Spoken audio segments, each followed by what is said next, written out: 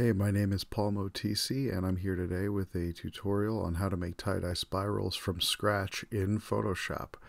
I got some great feedback on YouTube for my first video on how to make wood grain from scratch, and I thought this time let's try something a little more ambitious and a little more colorful.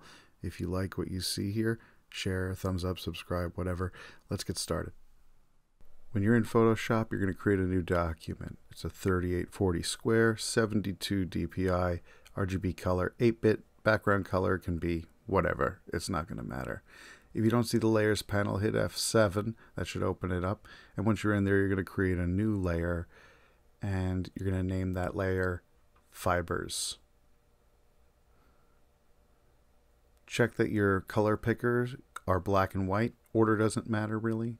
You just want black and white. Go up to Filter, Render, Fibers. And you're going to get some black and white fibers. I have my variance set to 20 and my strength to 10.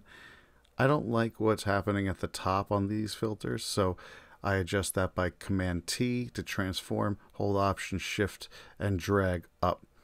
And that just lets me cut off what's going on there. I'm going to hit Command J, and that's going to duplicate the fibers layer. I'm going to rename that layer Raise. And now I'm going to go to Filter, Distort, Polar Coordinates, and it's going to be rectangular to polar, and it's going to give us these rays. And I'm going to Command T again, hold Shift Option and drag from the corner to scale proportionally to get rid of that stuff on the outside. Just to let you know, we made those two layers and we're not going to use them until later on. Now we're going to do a gradient adjustment layer, and for the gradient I have one set. You want a rainbow for this, something like this. First you want to convert this to a smart object so we can go back and make changes as we need to. Now I'm going to do this the wrong way just to show you what will happen when you use polar coordinates. If you go to polar coordinates again, when the lines are horizontal like that, you'll get these concentric circles which look cool, but that's not what we're trying to achieve here. So we're going to undo. We're going to double click on the smart object, and now we can go in and change this smart object. Let's double click the gradient and change the angle to 0. So now we've got vertical lines. We save it, and now it updates in our new document. Let's do polar coordinates again, and now we get what we're looking for, except for the fact that it's got that hard line. So go back to the smart object, and we're going to option drag the red stop to the left. So it goes back to the, if it snaps back, just regular drag it. It created a copy, it sometimes just snaps back. But we want the red to be back at the beginning as well. And you can adjust these other stops if you like, but hit OK. For now, save it again. I hit Command S, switch back to the main document, do polar coordinates one more time, and you'll see that it's a nice smooth ray gradient all around, except for the center, which we'll fix with the Gaussian blur. I did like 15 or something. Cool. So now that we've got that, we're also going to distort, twirl. We're going to do an angle of 600, hit OK, and we've already got this cool spiral thing that we're looking for. Go down to pixelate and crystallize. And that'll give us some chunky, bleedy kind of shapes. I set mine at like 30 or 40, I think. Then we'll do some work with the minimum and maximum. I wish I could explain what these things do, but maximum sort of brings more white to the edges. And it's almost like the edges get like a screen blending mode or something. And then the minimum expands the dark edges and create something like a multiply blending mode. That is the worst description you're going to get, but you can look it up on your own. For this, I set the radius on both of them to around 20 or 30, and then I set it to preserve roundness. So I did maximum, then minimum, and now I'm going to go over to the stylize drop down, click on oil paint, and I'm going to use this to get some fibrous type textures and little organic shapes. Crank the stylization up, I did to like 7. You bring the cleanliness down a little bit, let it get messy. I keep the scale around 6.5. The bristle detail can come down. And you do want to turn the lighting on because you can see it really brings out some shadows, but keep it low for now. We're going to add textures in other ways. I just think this is a nice little thing to kind of break up the chunkiness of the crystallized filter. Hit OK. And now we're going to blur that a little bit with the spin radial blur. And I just did a little bit of a blur there just to kind of soften it.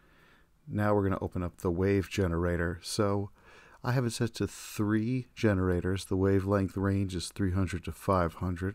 My amplitude's between 1 and 100. And I cranked the scale all the way up. And I made sure that the wave type was set to triangle. And I'm doing this to kind of get these bleedy organic ripples, just like when you bunch the shirt up and it kind of has these wrinkles. It's not a perfect spiral. And then I'm going to render clouds on top of that. You think I just did that for no reason because it covers it up. But if you can edit the smart filter for clouds by clicking on that little icon to the right on the layers menu, you could set the blending mode of that filter. I set it to overlay blending mode with an opacity of about 50. And once we hit OK, we're going to select our rays layer that we made before and just move it up to the front. I'm going to select all with Command A, copy with Command C. And before I paste it, I'm just going to set the blending mode here to overlay and bring that down to about 20%. Adds a little more of that ripple and dye bleed. Now I'm going to select the gradient fill layer here. I'm going to Command D to make sure I'm deselected. Command J to duplicate the smart object. And I'm going to put a mask on that layer. Option click on that new mask square over there. And I'm going to paste in my rays. And I'm going to soften all this up with Gaussian blur. I'll set it to about 10 or 20, whatever, something like that. And radial blur. Make sure it's zoom. And I'll set about 20. Okay. And then we're going to boost up the curves. I want to have some white exposed in a predominantly black mask like that. That works. And we're going to hit OK. We're going to set the blending mode of that to linear burn. That gives us the dye bleed effect. Now we're going to make a new layer, paste the rays in again, reproduce the same effect, Gaussian blur, same type of thing, radial blur, same type of thing there, and we're going to do the curves again. Now, for this, instead of focusing on the dark and the dye bleed coming from the dark end, we're going to focus on bringing out some of the highlights, some of the spots that the dye didn't get to. So once you're happy with your star field looking thing here, we're going to set the blending mode on this layer here to color dodge. And that's going to make it look like you had some white areas, but it had a little bit of bleed in those white areas. I think that creates a cool effect, but it's in line with our other ones. So Command T and just Shift rotate.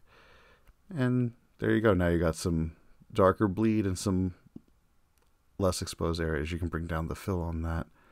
I think I did like 60 or 50 or something. It's looking pretty good so far. I like what's happening here. Now the fibers layer, we're going to do this, move this up to the front and set that to overlay and bring down the opacity on that as well. So now that's like the fibers of the cloth that it's on, right?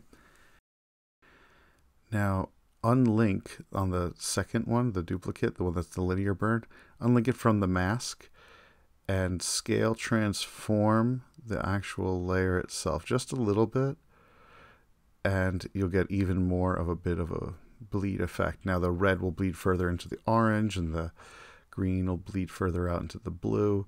You can kind of see the colors start escaping the area that they're in. You should link that back up before you finish it up by clicking that lock in between the mask and the content.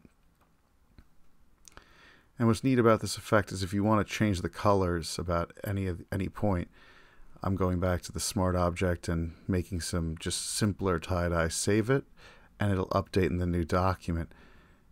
And the heavy lifting is done, so I'm going to undo that.